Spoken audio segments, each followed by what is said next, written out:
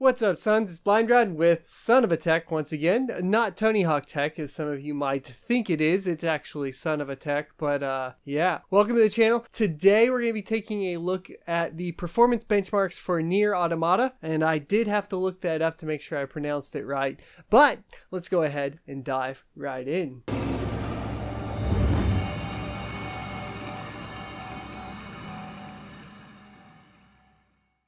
Alrighty, so before we really get started here, I did want to mention that the game is quite a bit of fun, and if you guys are kind of interested in it, it's probably worth a pickup if you can find it on sale especially. Of course, most of the sale prices on things like Green Man Gaming and all of that, whether I condone them or not, I just did notice that they were sold out of the kind of cut in price, which is quite interesting. It also has really good reviews, and I think for the gameplay and the mechanics, it does deserve them. I wanted to clarify that because we're probably not going to have such great things to say about its PC performance, unfortunately. But to start things off, as always, we're going to talk about the test bench, which is going to be an i7 7700K overclocked to 4.8 gigahertz, and that is mated to an MSI Gaming M3 Z270 motherboard. We are running a 256 gigabyte M.2 drive, which is actually over SATA, but it's in the M.2 slot. It's just not using the NVMe protocol. The power supply is a Thermaltake 750 watt power supply.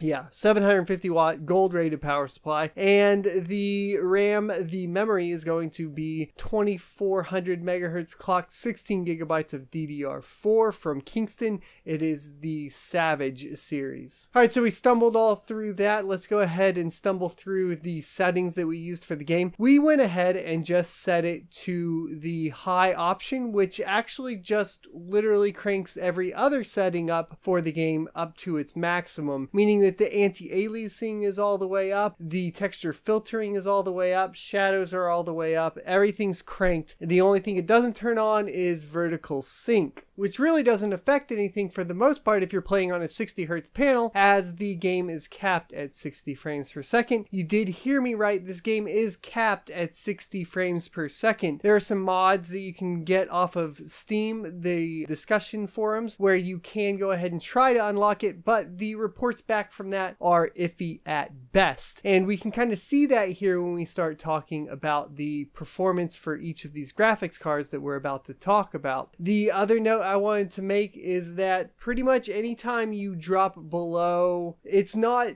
an adaptive VSync. So anytime you drop significantly below 60, if you do turn VSync on, you're going to end up dropping half refresh rate down to the 30 FPS. Now this doesn't affect some of the top tier graphics cards like the 1070, the 1080, or like the 1080 Ti, but if you guys are on pretty much anything lower than like a 1070, you're going to be dropping to 30 FPS with VSync on. And the only other issue that I have with that is there seems to be a persistent screen tear almost all the time. And yeah, I've tried it on 3 different monitors. I'll go ahead and go over those. I have my LG 4K monitor with the FreeSync. I have the VG248QE 144 Hertz from Asus. It's a 1080p panel. And then I have an LG television. It's a 4K television with HDR, and the only monitor the only display option that I had that didn't have the screen tear quite as apparent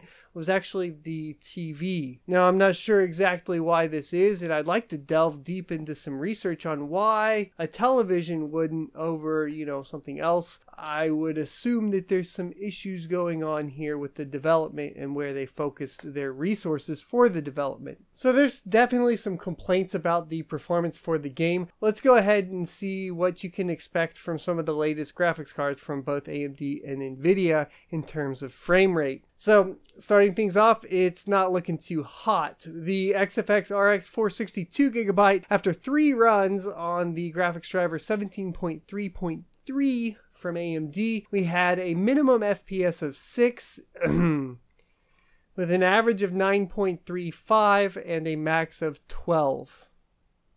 Suffice to say, if you guys are running an XFX RX 462 gigabyte, do not even waste your time or money looking into purchasing this game. Maybe there'll be a driver that comes out for AMD that helps. I doubt it. It's pretty bad. What was super interesting though is the NVIDIA side had crazy performance improvements for a card that's not technically that much better than the RX 462 gigabyte. The GTX 1050 had a minimum FPS of 23 with an average of 26.6 and a max of 30 FPS. Now this was on Ultra, and I did want to mention when we talked about settings earlier, everything did set to the highest available. The thing that's interesting here is you guys will notice I didn't actually do a settings percent change per setting this time around because there's only one setting that increases frame rate, and that's going to be anti-aliasing. Now you do get about a 10 to 15% gain, but that's still probably not going to be enough to put you over that 30 FPS at 1080p for the 1050 from NVIDIA. This means that if you guys have a GTX 1050, your best bet, unfortunately, to get playable 30 FPS plus frames is going to be bumping down the resolution below 1080p. So I wouldn't even recommend looking at purchasing this game if you're on a 1050. Things do get better, however, with the RX 474 gigabyte, and it does appear that once it gets over that certain amount of VRAM for AMD for whatever reason, we get some better performance. I don't know if there's something going on the back end that said, hey, whoa, this NVIDIA card only has 2 gigabytes and it cut down some of the settings in the back end. Unfortunately, we just don't have the options or the amount of options I would like to see to tweak performance. But that being said, you will get playable frame rates with the RX 474 gigabyte with a minimum FPS of 33,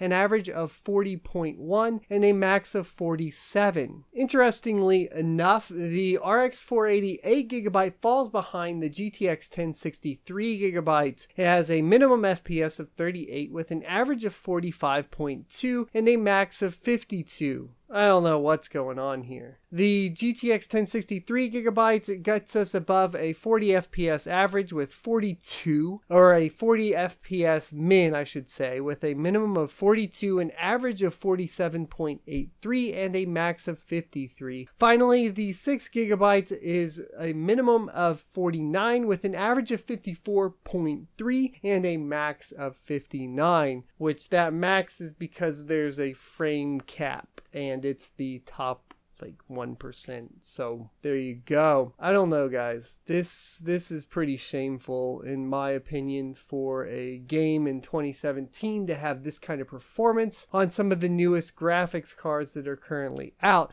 In fact, I got this game and tested it quite a bit after release. It's been out for a couple weeks now at the point it's where I was testing it, and I'm a couple drivers in, and we're just not seeing what I would consider respectable frames for a title right now, especially when you consider the amount of horsepower the GTX 1066 gigabyte and the RX 488 gigabyte have. Even if I hop into the game with my Titan X Pascal, I have random drops depending on where I'm at, and it doesn't seem to be CPU related. I'm not capping out on anything there, and that's both with the 7700K and with the new Ryzen chip. I'm not sure what's going on. It's quite frustrating. If you guys know a way to improve some of the performance, let me know in the comment section below. Like I said, the best thing you can do is turn off anti-aliasing. If you do this, you get a pretty good 60 FPS average on the GTX 1066 gigabyte, and that's the card I'm going to have to say you want to go with if you're looking for a GPU to play this game with and don't want to spend upwards of $1,200 on a 1080 Ti SLI rig or a Titan X Pascal. Hope you guys enjoyed the video. Don't forget to like, comment, and subscribe down below, and as always, I'll see you next Tuesday.